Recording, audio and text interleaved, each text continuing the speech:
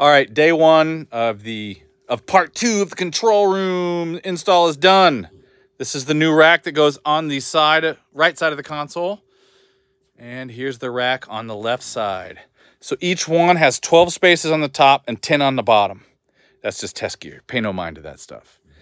And on this side, it's exactly the same thing. So on the far right, this is where the patch bays will go, then all the I/O and tie lines, and then all the important gear is going to go in these spots on the top and the bottom.